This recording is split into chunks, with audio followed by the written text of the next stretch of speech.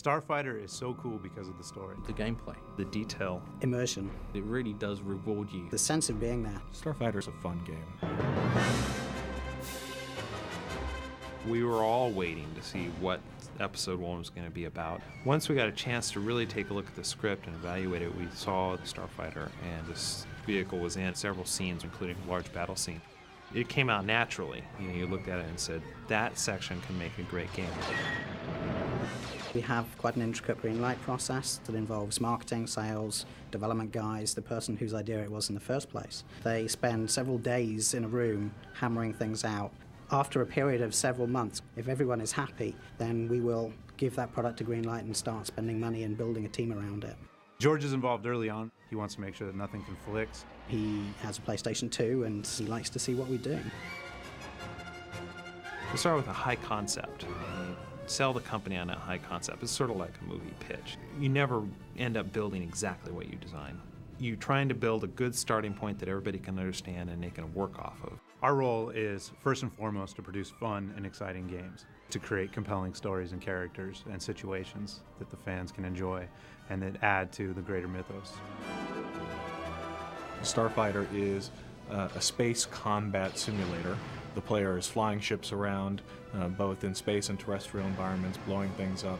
And the power of the PS2 immediately began to make itself evident when we started adding special effects and enhanced artificial intelligence. It's got the ability to move more geometry onto the screen than any other console that came before it. And it also has the ability to do some interesting things with textures to give it that Star Wars look. At its height, our team got up to 40 people. We had an extraordinary art team, a very talented gentleman working on terrain, and our level designers were responsible for coming up with scenarios, coming up with missions. And then, of course, at the end of it all, we've got that trademark Star Wars sound. We work very closely with Lucas Licensing, with people at Lucasfilm, about the stories that we tell. Everything we do has to fit within the canon, fit within the Star Wars mythology. The feedback we received from fans on Starfighter was mainly they just really enjoyed the story and the characters. They were happy to see new environments along with familiar environments from Episode 1. And they were happy to be able to play portions of Episode 1 that weren't directly tied to the movie but definitely intersected. Starfighter expanded the Star Wars universe more than just adding a little bit to the story. There were new ships in it, there were new alien races in it. The games bring that stuff and bring it to life. You're flying through the droid ship at the end of the game, and there's the landers in there and the droids on the ground and the tank, and there's just so much going on. And there's an environment that's recognizable and you remember it from the end of the movie, and you're this tiny thing right in the middle of it.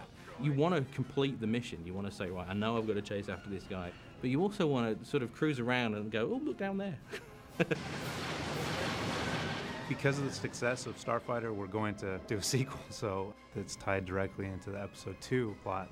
We're looking into adding force powers into space combat, and this is something that's really never been done before, and it's something that's unique to the Star Wars environment, that we can add sort of a magical, mystical quality into Starfighter combat. It's really allowing us to pursue elements of space combat that just have never been done before.